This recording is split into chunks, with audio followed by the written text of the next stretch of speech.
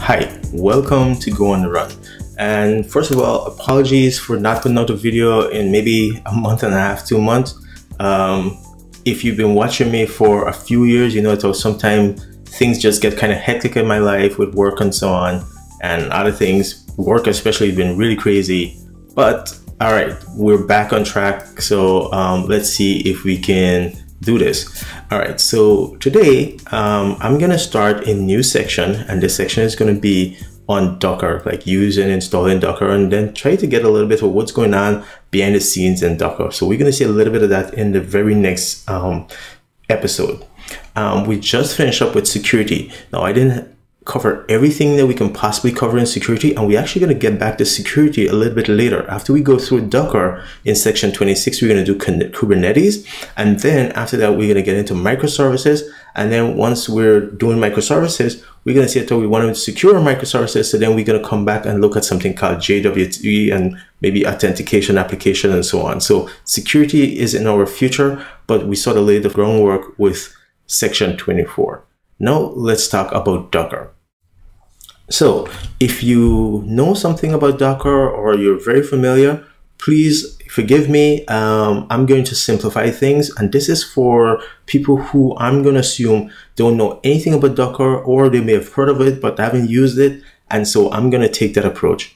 As usual with my videos, I try to break them down and simplify things. So for the people who know this stuff, just bear with me until we get to a part where, you know, we can actually show what is really going on. And if you know Docker and you want to pitch in, definitely leave comment, constructive criticism, comment, whatever, to help out. All right. So with that said, let's jump in. So what is Docker? And I'm going to say that Docker is an application which abstracts the creation of containerized processes. Now, in the next video, next episode, episode 2, I'll talk a little bit more about containers and processes. But for now, just really let the very layman idea of what when somebody said that you contain something, how you might partition it, restrain it, that sort of thing. Let that just be the thing that you sort of take away from now. And processes, you know, these are the things that your operating system manages, right? When we say we run an application, we're running a process. It's represented, or the runtime representation of our application is a process. That's what the operating system manages, is our processes. So a container runs one or more processes in isolation. If you have 2 containers, then the processes within those 2 containers are isolated, because that's what a container do. It's like partition them, and so the processes within container A cannot see the process in container B. So why would you use a container? Well, a container gives you some benefits. It allows you to enforce limitation on the CPU usage, how much CPU a process can use. So if you're worried about maybe someone writing an application that might create some crazy for loop that just consume a lot of CPU, you can probably put it in a container and restrict how much CPU it can use. Of course, network, you know, bandwidth limitation, which Ethernet interface it can use, and so on, how many bytes it can send. And then, of course, also memory. This is the other thing. These are like the 3 core things in terms of resources that a operating system manages for a computer. Docker allows you to create containerized processes, or containers that can manages processes. Docker also not only allows you to create these containers, but manage the container, which is stop them, start them, delete them, see what they are, that sort of thing. It also manages something called images, which are the template you use to create containers. You can think of image as the instructions of what go into a container. It sort of describe what is going to be in the container. All right, so I think that's enough from my point of view of what I can tell you with Docker in a very layman way. Now, if we were to go to our web browser, however, so let's do that. All right, so here we are at a web browser. But before we continue, if you don't mind doing me a favor, hit the thumbs up button on this video, give it a like, leave a comment at the end of the video. Let me know what I'm doing right, what you'd like to see, if you have any suggestions and so on. And certainly, if you're watching this video and you haven't subscribed, yeah, please do consider hitting that subscribe button, and of course the notification bell, so you can be notified when I post new videos, especially the next videos that's going to follow this one. All right, so let's get back to this. So what does the internet have to say about what Docker is? And so it says Docker is a set of platform as a service products that uses OS level virtualization to deliver software in a package called containers. Well, we kind of said that, but we didn't see exactly how it was doing. So this is saying that it uses OS level virtualization. That's quite a bit. That's why I didn't really want to go with this, because if you don't know anything about that sort of stuff, this is all very confusing. Containers are isolated from one another and bundle their own software, libraries, and configuration file. They can communicate with each other through well-defined channels and blah, blah, blah. It goes on. So I think our definition still serves us well. We're not too far off the mark. We didn't see exactly how containers work. We didn't go into exactly what's contained, and this says within a container, and this says, oh, it's libraries and configuration file and so on. But we kind of assume that, oh, in order for the container to be able to run a process, it would need all the information to run that process. All right. So like I said, this video is just going to be about very high level what Docker is. I think we covered that. And then now let's go install Docker and play with it just a little bit, and then we'll get more into it in other videos. So in this video, we just want to get set up. So you can click on get started. If you go to docker.com and then you click on get started, and you can see here you have Docker Hub, which we're going to see later on. But here, if you click on Docker for desktop, you can download Docker for your desktop. Now we can go look at play with Docker, but we're not going to worry about that right now, because ideally what we really want is to have Docker installed and running on your computer. So I'm on a Mac. I'm going to click download Docker for Mac. And so once I do that, you can see it started downloading this file called docker.dmg. And there it is. It's finished. I'm going to click it to open it to install Docker. And it says basically to install. Let me just drag this and drop this over there. Now I already have Docker installed, so I'm going to say replace to replace the version that I have with this version. But if you're doing this for the first time, you're not going to have that problem or that prompt. And so I'll close this. I'll close this too, because I don't really need it. And then I'll say Docker to run Docker, and we should see that it's going to start running it. Now on Mac, because of permission and a security concern, you're going to get a prompt, and you may have to go into your system preferences to, not may, you will have to go into your system preferences to grant Docker some permission. For Mac users, you should be able to know what I'm talking about. It simply means going here in system preferences, going into security. I don't know which one it is, but it's going to prompt you for something, access to something, but I'm not going to worry about that now. So you will be prompted for something. Now notice that once I start Docker, it's running up here. You saw the thing sort of like moving there a little bit, animating. And so now it says Docker is running. Once Docker is running, once you see this green that says Docker is running, now you can come to your command line and you can type the command Docker, and you'll see that it will return with this. So let's zoom in a little bit. Let's make this even bigger. Now, when you stop Docker, that command is not available. Not usually, it wouldn't run. As you can see, there are many subcommands that you can use with Docker. And so one of the simplest one is, remember we said Docker is this thing that create containers and allow you to manage them and so on. So let's start off with simply Docker ps command. And we can see the ps command here means list containers.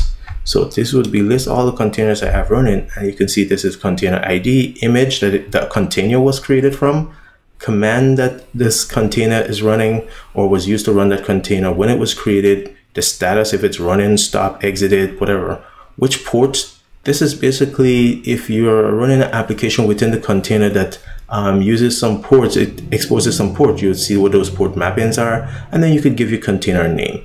Again, a lot of this seems like just stuff you don't know, so that doesn't make any sense right now, but just trust me, I just wanted to go over that. So that's ps, it lists. It is no different than the ps command for people who are on Linux on Mac to list the commands that are running, the processes that are running. So ps process. Says process list. So Docker ps is the same thing.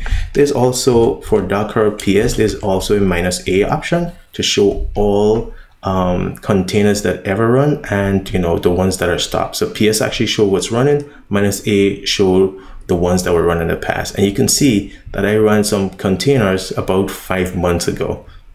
It was created 5 months ago, 6 months ago, and they exited. All right, so let's clean up and let's now run a simple, create a simple container by using a run command. So if you do -help, you can see all the parameters arguments you can pass to the run command. And you really don't have to worry about all the options, but really all you need to do is say docker run, tell it the image that you want to use, which is that thing that I said has all the information about what should be in this container. And then you give it any command that you want to pass to that image, to the application in that image or the process. And then of course arguments for this command. So for us, what we'll do is we'll say docker run, and I want to say I want to create a container based off of a Ubuntu image. So I'm gonna say ubuntu, and then I want to run the bash command within the container. So this Ubuntu here is the name of the image I want to use to create this command. This container, sorry. And then once that container is created, I want to run the bash process inside of this container. So if I do that, you should see it says that it's going to pull this down, and we'll explain all of this later. And so it ran created my container, but because I say run bash, it run the command and the command exited, and therefore the container also exited. And so I can see this by doing docker ps -a, and you'll see that I have a container here, and it was created from Ubuntu, and it ran the bash command, and that was 20 something seconds ago. Now, one of the things I can do is clean up by saying docker rm, and I can use this container ID to say I want to remove that container, which means it's no longer in that list. Now, it's not very useful to be able to run a container like I did just now and not be able to use it. So for example, one of the things I can do is one of the options that we have for the run command is this T for TTY, and there's also a -I for interactive, which means keep standard in open even if not attached, but we want a -T also to attach to it. So I'm going to say I want to run command, I want it to be interactive with a TTY, and I want to still use Ubuntu as the image to create this container that run the bash command. And so now, if you notice, I am now root inside of some weird looking host. Because I say create a container off of Ubuntu, I'm essentially, even though I'm on my Mac, I'm essentially inside of a Unix environment. And if I do ps, I'll see commands, the processes that run inside of Linux.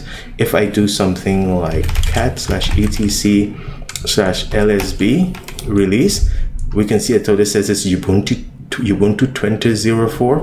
So just look how easy and quickly I was able to get a Linux environment that I can CD into. And this have all the trappings and everything, all the files for a Linux environment. If I do df, I can see all these different file systems. I can do ls, etc, and I can see all the files that you would expect to see in a Linux environment. That's because this image, this Ubuntu image that I used to create this container, had this file system with all these files.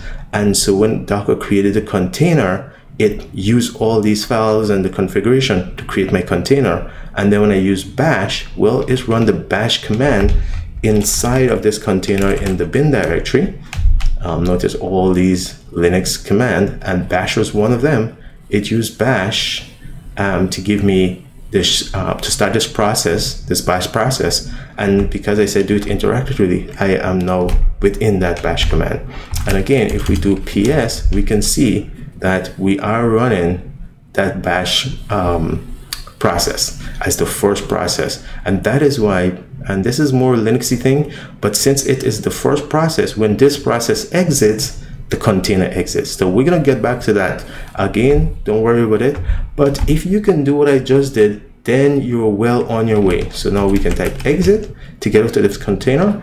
And if we do docker ps, we'll see it it's not running. That's because when we exit out of this bash, and because it is the first process, when it ends, the container ends. And so if we do -a, we'll see it there is our container. Now another thing we can do is, of course, I did bash docker rm and remove this container previously. So it was a different container, not the same ID. By the way, if you create a container, it gets a different container ID. So I just removed that container. I can rerun the container and I can tell bash to remove it as soon as I'm finished with it. So I think it's minus rm, or minus rm, can't remember, but I think that's it.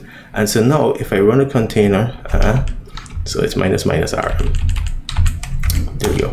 And so now if I run the container, notice I am inside a different container. You can see this is the container ID.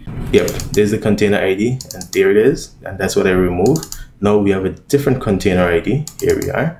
And so, okay, let's do this. I'm going to split my screen, and then I'm going to do docker ps. So you can see that right now I am inside this container, and there it is. It's running.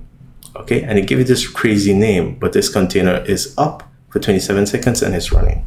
Okay, so let me do something else. I'm going to do a watch here, watch -d, and so you can see that when I exit this container, that container is going to go away. So exit, and you can see it automatically get removed. And not only that, but if I come down here, Control A, and then I do -a to show me all containers, you can see it's not there. It's automatically removed because I used the -rm, which says clean it up, remove it after I exit the container. Now, so far all we've done is be able to show that we can create a container, and if the container is based on Ubuntu, well then we have a Ubuntu-like environment. But let's just try to do the same thing and create a CentOS container.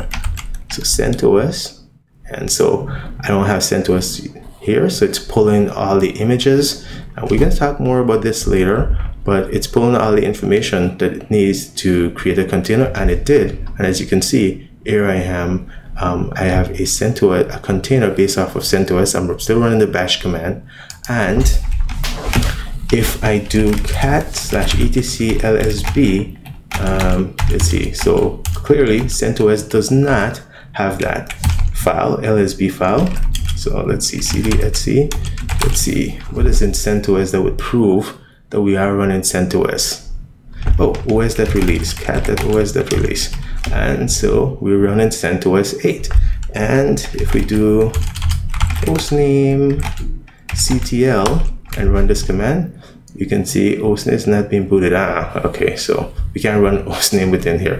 Okay, but hopefully you're convinced that I'm now in a CentOS container, and you can see all that stuff from here, CentOS 8. So we are successfully able to create a number of containers. And again, since create this container with -rm, if I exit it, it's going to be cleaned up automatically and go away.